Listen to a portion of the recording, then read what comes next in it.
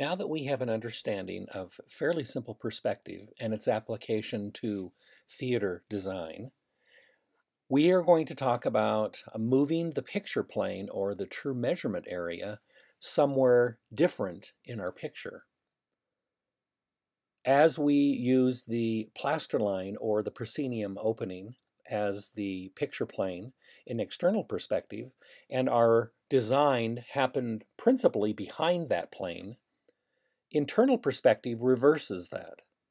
It will put the picture plane at the back of the image and force the design forward, enlarging it and wrapping around the viewer. This is a perfect approach for doing black box theater, thrust theater, or theater in which the audience is a lot closer and a lot more involved in the scenic design. This is the Margetts Theater, black box theater, at Brigham Young University. You'll note the 4 entries, 2 on one side, 2 on the other. Let me add in the risers and chairs for an audience. This theater holds 150 seats, and therefore it's configured in several ways. Right now it's in kind of a thrust mode, and with this mode we're going to add a scenic design. You'll note the back wall with a couple of windows. There's a door, stage left. There are furniture pieces that we'll talk about later as we look at this design. We'll kind of gray out the audience and the theater for right now so we can principally see the scenic design. But now it's time to actually add a grid, which is not unlike what we did in external perspective. We added a grid so that we could then turn that grid into a perspective grid on which to draw the rest of the scenic design. You'll note that we have labeled all the lines, A through K, going upstage to downstage, and 0 to 17, going stage right to stage left. It's important that for simplicity in your design, that you make sure that your grid rides one of its lines on the back wall of your scenic piece. That's going to be the picture plane. So you'll note that line B follows the front of the back wall. The nice thing about internal perspective is that I can now add my station point somewhere within the theater and determine how I would like to view this design. Note that as soon as I place a seat, I have found myself within the space, and I can use that as a line onto the grid on which I'll put the vanishing point later on as we start working from the front view. So currently we're sitting on line 3 of the grid. This represents the viewpoint of that audience member, the view range we might say. You'll note that what we're looking at stage right is going to be fairly straight on for that view, and things that are over on the far stage left side of the design will be a little bit more distorted because of the perspective that we're going to use. It's up to you. You could choose any of these seats for doing this design. If you used one of the side seats and saw things at an angle, you'd need to go into a 2-point perspective. But we're going to do a fairly straight-on single-point perspective for this exercise. So here's our picture plane, which is the very back wall, and the design will all happen in front of that. So I'm going to add in the 2 windows and give the full detail of that back wall. This is my picture plane. I'm going to back off and show you now that I can superimpose that grid. Has gone on the stage and now it's running up the picture plane. So here's the same 0 through 17, and there is a dot representing us on line 3 at this point. We'll talk about that. That'll become our vanishing point. But my set works fairly well within this grid, which is nice. I made this grid every 2 feet. So you get a feeling for how a grid will work for us. And obviously, these lines represent the same lines that are on the floor. They're just running up the stage and then on back up the scenic design. Reminder, we're sitting on line 3. I could then do the same grid running up the wall in horizontal lines. So now I've fully gridded my picture plane, and I can use that for measuring things because everything on this wall is at exact measurement. and then I can move things away from that picture plane using this picture plane as true measurement. We're only going to use the verticals right now. We don't want to put in the horizontals to confuse you. I've backed off a little bit more and added a horizon line and give us our vanishing point on that horizon line. This reminds us where we are sitting. That horizon line, interestingly, is actually where I really would be sitting in that theater. I know that the rise of those steps is 8 inches. I know that when I'm sitting down, I'm basically this many inches from the floor, and I can total that all up, and that is actually the height of a person sitting in that seat, in that theater space, set by that horizon line. And I'm very specific that I'm on line 3. So I am physically going to be drawing this design perspective from that seat in the theater. We'll back off it a little bit more. I've got the full grid now, because we need to start talking about one more dimension. We've got the vertical and we've got the horizontal. We also need to start talking about, again, the distance of the audience member from the theater design. And when I'm doing a flat drawing, I have to represent that, as I did in external perspective, on the flat surface.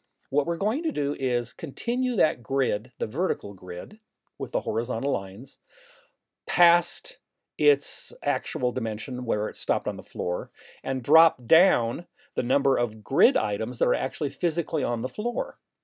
You'll see how we're going to use that to our advantage in doing a perspective of this. I'll leave that there now and go back to my vanishing point that's on line 3, and I'm going to draw from that point through each of the bottoms of the 0 through 17 grid, lines that come out and force the floor lines that run up and down stage. So I've now represented part of the floor grid by using the vanishing point. Reminder, here is our station point, and we're going to actually drop that down in its dimension, and I could actually use the distance of that seat to that back wall if I would like to. And what's kind of recommended in this system is that that should be about 2 or 3 times the height of the back wall down from the back wall. So there's my station point, and I'll put back in the horizontals to remind us that they're there, put back in the what we call the depth measurements, and I'm going to now draw from the station point through each of those lines that are on the depth measurement until it touches the outside of one of the grid lines coming from the vanishing point. And I'll complete that for each of those lines. This now has superimposed that grid system onto the forced perspective line.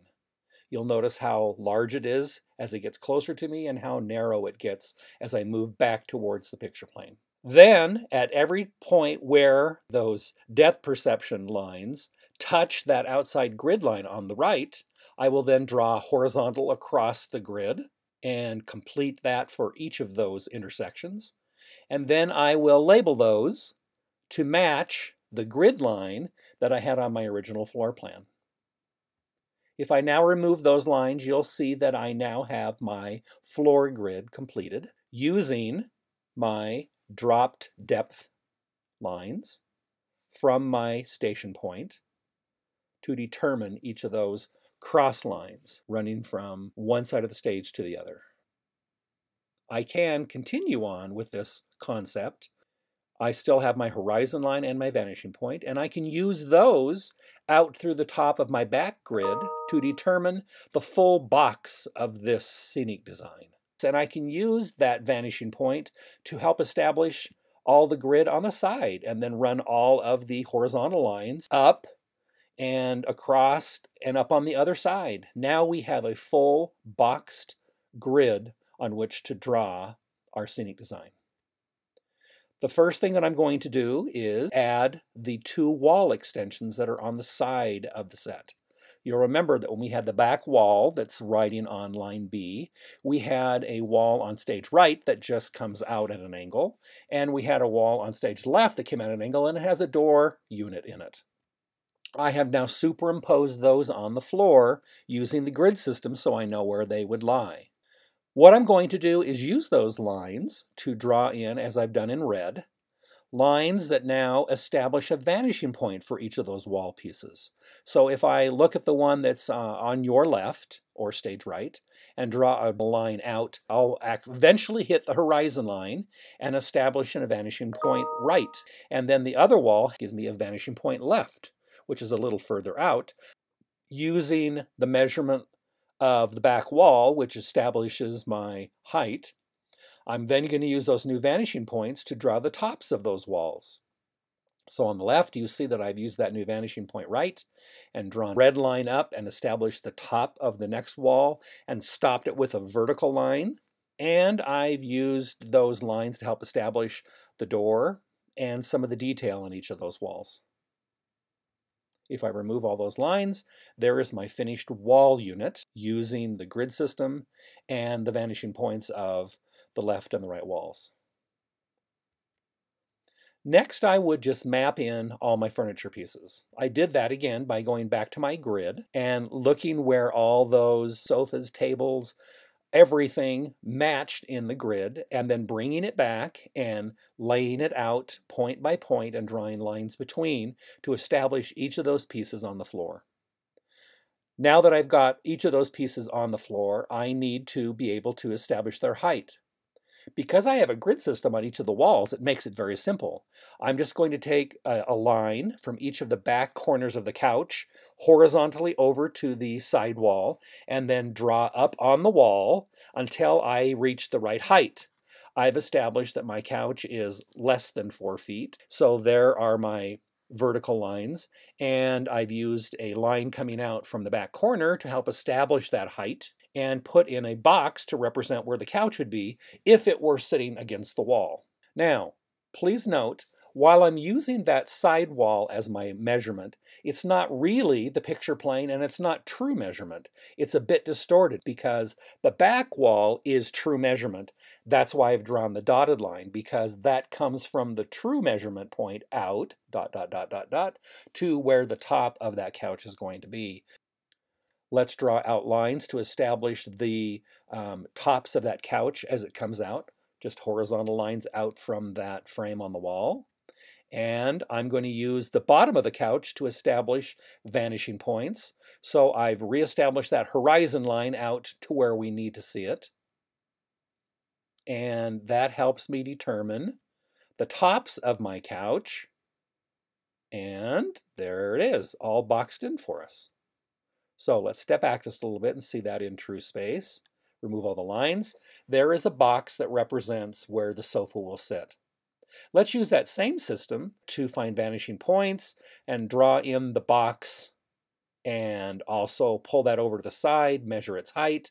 Same system, I've boxed in the chair. I use that same system to box in a table at the back and 2 plant stands at the back and a round table downstage.